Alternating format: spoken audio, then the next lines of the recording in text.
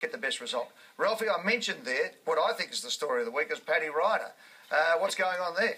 Well, Mark Thompson almost flippant today as he discussed the effects of Paddy Ryder after the revelation that he does want to leave the football club. As you say, potentially as many as 2 months ago, we started discussing this. Now, I've spoken today to some people who confirmed that he would be able to be paid whatever he wanted, potentially up to $800,000 at a club like the Essendon Football Club, like the Brisbane Football Club if he did leave. Now, a lot of player managers out there are quite sceptical and they believe this is just a bargaining tool for him to get that sweetheart deal. But I think until we actually hear from Paddy himself and his wife, we won't know the mental anguish with which he is being put through. Now, Essendon is trying to drive a wedge between him and his manager, Paul Connors. I'm not sure that's going to work. Here's what Mark Thompson had to say about the effect of the drama on Paddy. We haven't talked about it at team meetings or I haven't really spoken about it at all, to be honest. I don't think it'll detract from his performance on Saturday, and I think he's going to just give everything he's got to the team for this year, and whatever happens next year, that's Erdy's problem.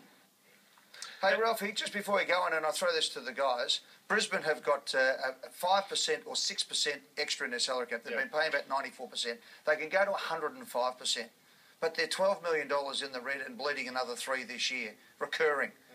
How do we sort this out? Because we need them to be a good side. We need all clubs to be able to pay 100% of the salary cap.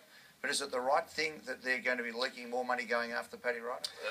Might not be the right thing, but that's what happens in the AFL at the moment. Yeah, but at some stage, just like the subprime, somebody knocks on your door and say, OK, now you have to pay up. But there's no threat for that to happen at clubs at the moment, is there? The interesting thing is, Ed, from what I understand, it's not Brisbane going after Paddy Ryder, it's Paddy Ryder going after Brisbane. Right now they've got Lewinboo and they've got Steph Martin. They're well served in that department. You can always do with another A-grade player, but what are you going to do with him? He becomes almost a forward target, and they've got heaps of young kids there. It's not the first time I'll ask this question in the next year, by the way. Hey, Jared, Brisbane went for Tippett too, but he ended up somewhere else. So he may end up at the same place. Do you think that Paddy Ryder could end up at the Swans? Well, they need a ruckman. They need a ruckman. Apparently they've got some room in their salary cap. I don't know how, but they apparently. Oh, if you don't have one, you've got room, haven't you? The old bleeding heart. Let's go back to